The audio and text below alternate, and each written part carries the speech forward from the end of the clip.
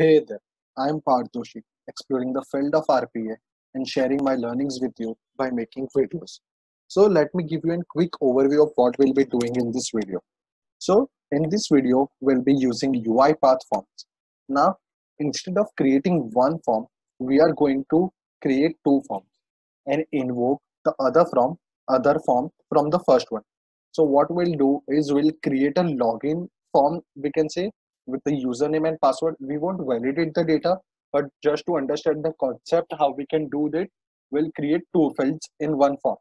We'll give a login button option. So when user clicks on login button, the second form will appear wherein he can type his details like name, phone number, and email ID. So we'll use this particular small use case and see how we can invoke a one form from the other form. So let's get started. Now I've created two XAML files. One is form 1 and the other is form 2. Now the form 1 is going to be the sequence for the first one where we'll be creating a login page. So let me rename this as login form, the sequence name. This is a best practice so that you know every time which sequence is used for what. Login form.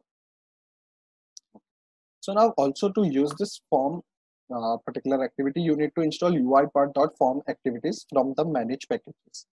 Now I've done this. Let me drag create form. The title is, display name is login page,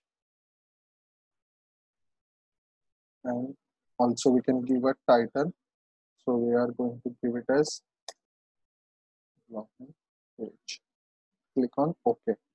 Now open the form designer. Also, always keep a notepad file open with you so that you can copy the field key to access the data outside the form. Text field, this is going to be user ID, field key. We need to copy this and save. So paste it over here. After that, you need to go to advanced and drag a one for password. I think we have it here only. Oh yeah, we have it in basic components. So the password, the field key, copy this, save. The notepad file. Now what we want is on clicking of submit, it should close this form and open a new form. So for that, on the submit button, the field key, add another value, and here what you need to do is close on submit, give it as true. So when submit is clicked, it will close the form. Also copy this particular field key and keep it with us. Let me save this. Also, we'll make these fields required from the user. So you need to go to validation, required, save. Password, validation, required, save. Also, here is like we can give a constraint. So minimum length should be 4. We can give 4. Maximum should be 10. And we'll display an error message. Please enter password of 4 to 10 characters. So if the user has typed, so this is like a validation you can give to your fields. So if you want the password length to be 4 or 10 or between them, you can do in this way. So let me click on save. We can preview it. Let's also change the size. I think 200. No, this, let me keep it as 400. And this can be 200. This we can change it to, I think, yeah, this looks proper. We have themes, so we can change the theme to some dark theme maybe. I think this looks good.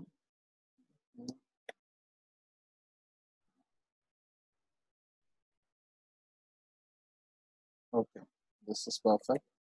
Save and close this form. Now we'll first create our other form and then we'll do the invoking part. So here also drag a form give a title, registration details. Okay. So now open the form.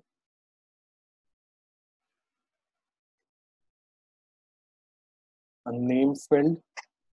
Give this as name. Validation. It is required. Field key. Copy the field. Save. Keep this with us. Now the second one we need is an email. Drag this. Validation is required. Field key is going to be email. Copy this. Save. Over here. And the last one is a phone number. Validation. It is required. Field key. Copy and keep it with us. Now save. Preview. This is pretty much proper size. Change the theme. Save this and close.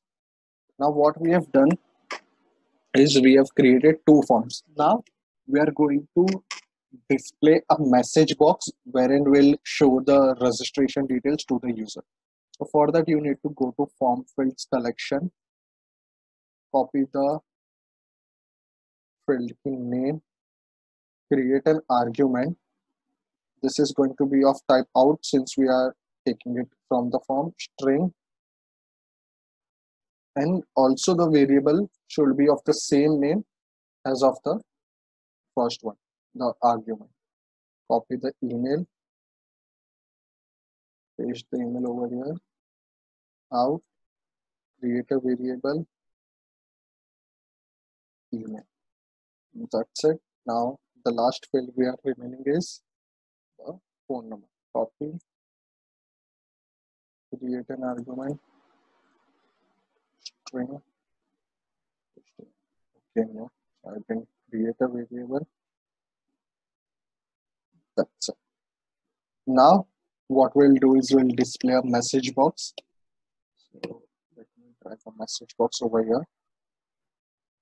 We'll put the text. So it is going to be name colon plus the name plus environment dot new line. So it will just give me the output on the second line.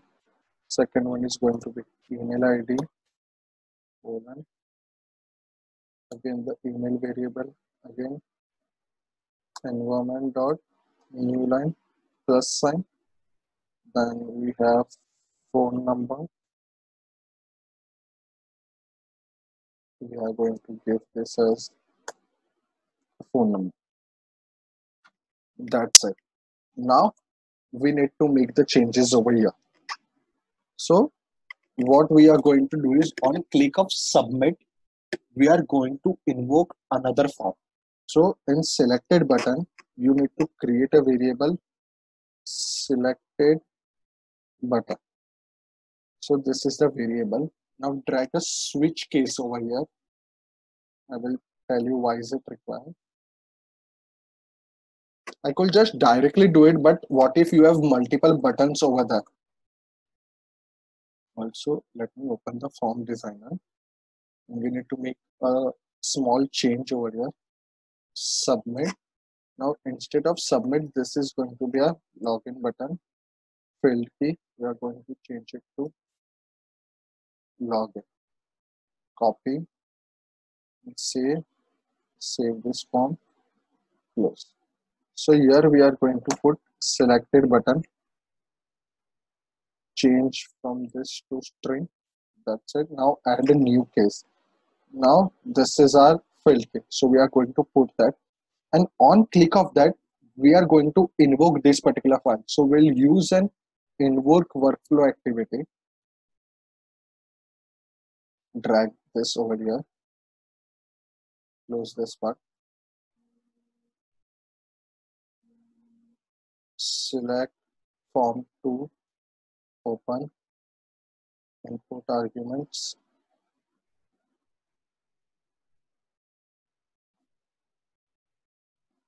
So here the arguments are going to be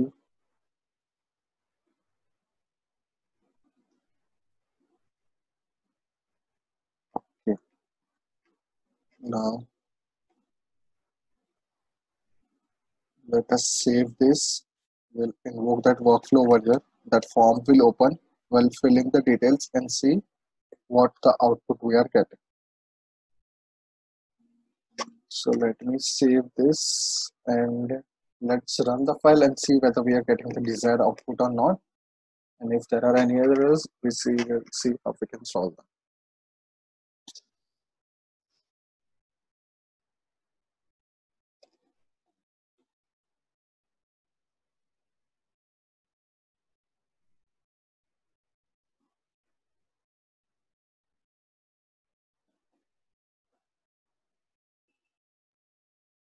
So we have the login page, user ID, let me put as password is password. So as you can see, the error PASS4 on 3 we have error.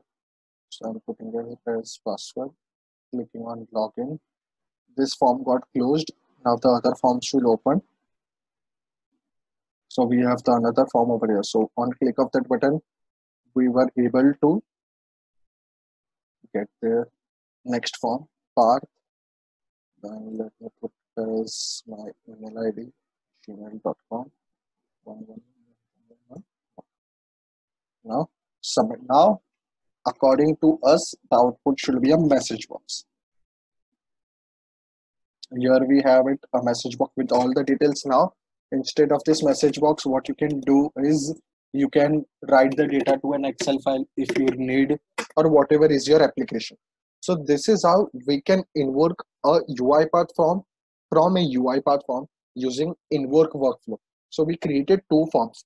Now if you want to access the data of this form and continue some other process after this workflow, you can create the arguments over here. So the ones which are as this as variable, you can create them as argument and access that in this particular workflow. But since I'm displaying the message box here itself, I don't need to create an argument. So let's do a quick recap of what we did in this tutorial. So in this tutorial, we basically created two XAML files, one which was form 1, form 2. Then we created our both the forms. One was the login, then the other one was registration. Obviously we didn't do any validation for the login, but we created that form. On click of login button, the next form got opened and the previous form got closed, and we were able to display the data outside the form using a message box. Thank you for watching the complete video. Please do check out the playlist of UiPath forms if you would like to learn more concepts of UiPath forms.